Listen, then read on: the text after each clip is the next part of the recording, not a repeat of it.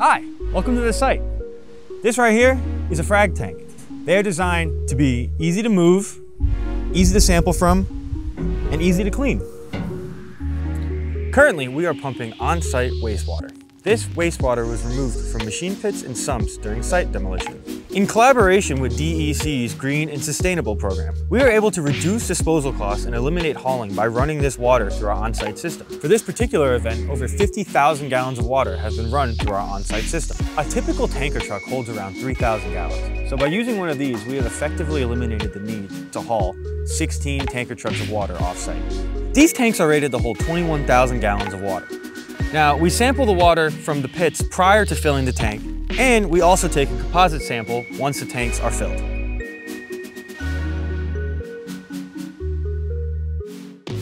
For what we have here, one caveat that has come up is not overloading the system with frag tank water.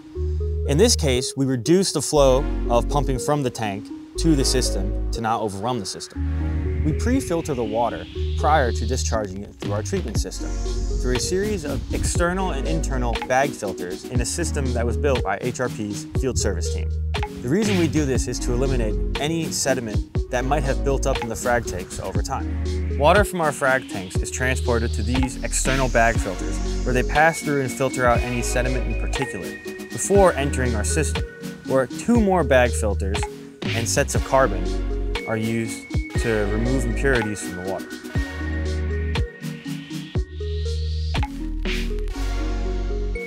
And that's pretty much all there is to say about frag tanks. Like and subscribe. I'll see you next time.